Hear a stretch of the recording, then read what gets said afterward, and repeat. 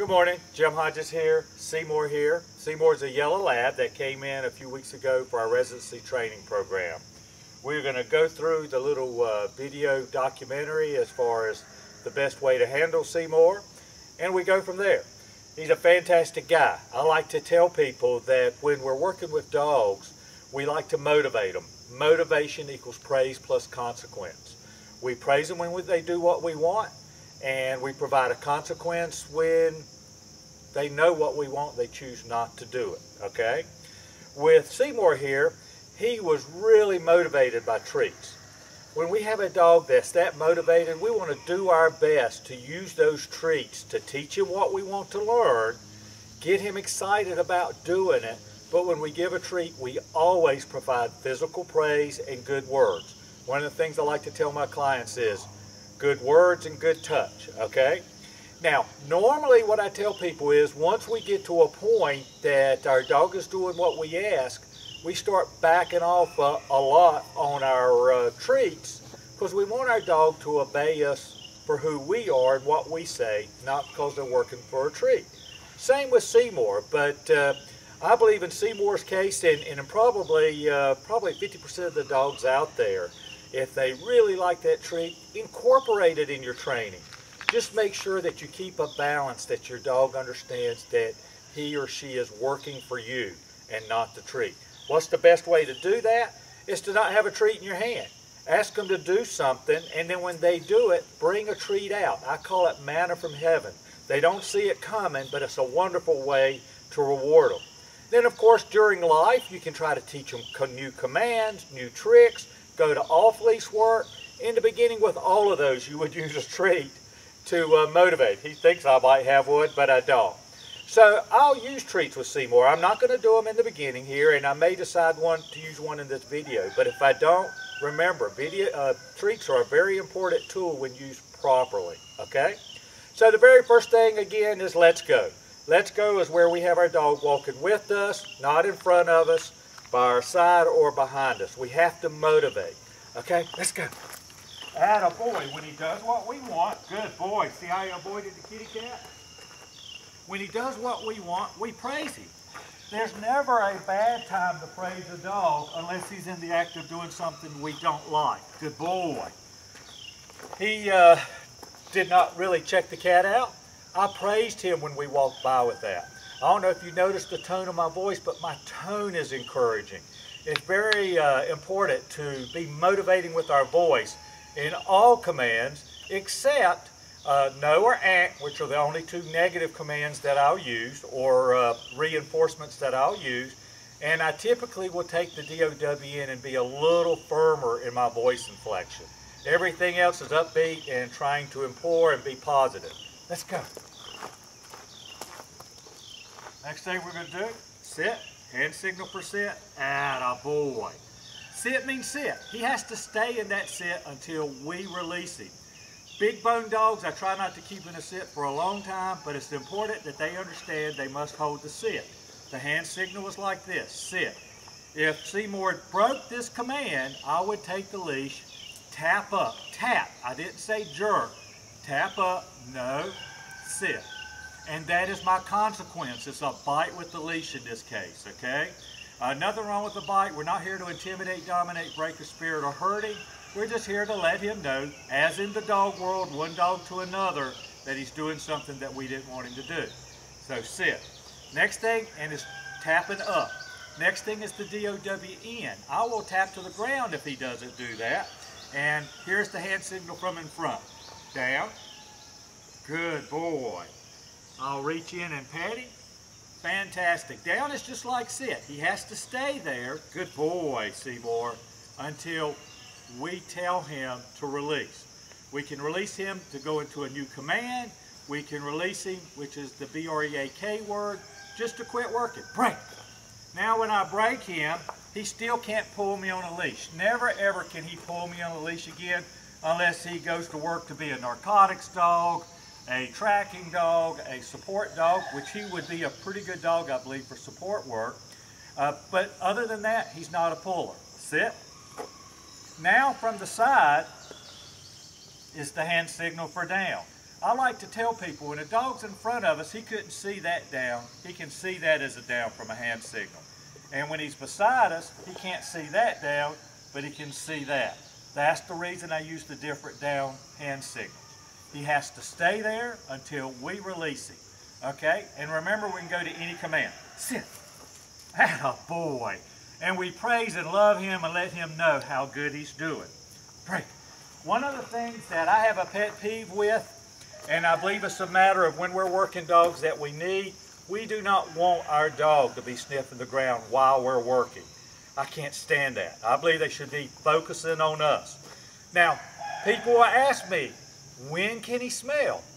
Well, when you're walking him over to use the bathroom, let him smell the ground. But when you're doing some sort of work together, his focus needs to be on you. Let's go. Sit. Good boy. The next thing is the COME command. The COME command is very important. It's positive. He needs to come to us and sit in front of us. The important thing is we need to reel this leash in so it doesn't get in the way. Come. He comes, he sits. Good boy. Break. The COME command, I might use a treat a little more often, especially when I start doing off-leash work. I'll use treats an awful lot, okay? Little tiny treats, something that's very high value. High value means he loves them. He wants to work for them. Let's go. Next thing is the PLACE command. The PLACE command is basically Seymour will get on that bed. He can lay down, sit down, stand up, read a book, smoke a cigarette. I don't care what he does as long as he stays on the bed. This guy, he can have a bone, he can have an elk antler. We like to sell elk antlers around here. He can have any of those things, and he can stay on that place for an hour or two at a time. It's a great way to keep him out of trouble, to allow you a few minutes to relax and know where he's at, okay? If he did get up from the place command, we would get him. We would tap back in a movement, and I didn't really talk about movement, and I need to go back with that. We would tap back, no, no, no, place. The hand signal is a point. Break, let's go. So I'll try to come from the side so you can see. Play. Atta boy, good boy. As soon as his fourth foot hits that bed, we've got to praise, okay? So he's not working for a treat, but in an instant I can have him working for treats and still doing the same thing and having fun. I just want to demonstrate that treats aren't necessary for a dog to want to behave and to obey, okay? Right, let's go. All right, movement. I screwed up a second ago. When we're walking around on a leash, if he didn't come with me, I would tap the leash in the direction I wanted him. Notice I said tap. I am not pulling. When I'm pulling, I'm doing the work for him. When I'm tapping, I'm making him think about what he's supposed to be doing and then respond. When I tap and he starts to do it in any way that I tap, up or down or in movement, I always praise when he starts to do what I ask him to do. Come on, buddy. Let's go. Atta boy. Good boy. The next thing is the hup or load up command. It's great for loading him up on vehicles. Even if you wanted to command him up on the furniture, who am I to say that you can't have a dog on furniture? My dogs definitely don't get on unless I command them to. Hup. Put it down. Good boy. So I used hup. He loaded up. I praised him. Break. Good boy. Place. Whoa, good. What a good boy. Break. The last thing is the heel command. Sit. The heel command is a command that, in essence, we have Seymour in a little rectangular box beside us. We give him a command, he starts moving with us. Our job is to try to keep him in that box. When we stop, he sits automatically. I don't use this a lot personally with my dogs, but I can see the need for it. I don't think I told him to sit here. I think he just sat automatically. You can review the video to be certain, but I'm not going to bite him for it because I don't believe I told him. All right, you ready, bud? Sit. Now I've told him to sit. Heel. Hand signal for heel. He's in a box. We stop. He sits. Atta boy. He has to hold that sit until I release him. Okay? So we go again. I like to do figure eights, heel. So we'll come around, back through. Attaboy. Good boy. That's a good boy. Down. Break. Sit. Down. Sit. Attaboy. Break. He's been doing fantastic here. Now what will happen is, sit. Well, I was going to say, I saw his nose twitching, so he probably knows I have a treat. Come. He comes. Now when you give him the treat, attaboy. I give him the treat, good words, break, and get good touch at the same time. I also, when I give a treat, I don't feed it like this. This is a great way to create a piranha on a leash. Dog snapping for it. I usually put it in my hand. Sit. Good boy. Pet, love, fantastic. Break. Play. Not play. Good. So you see, he's starting to hang up on the treats a little bit. So you see why we want to break ourselves from using treats all the time. It's wonderful for a great reward. Distraction. Good boy. Why did I praise him? Because he didn't get up and run after Dirty Cat. If you have any questions, you pick up the phone and give me a call. Jim Hodges, JimHodgesDogTraining.com. On Facebook, type in Jim Hodges Dog Training. My number is 336-945-3232. This is a great boy here.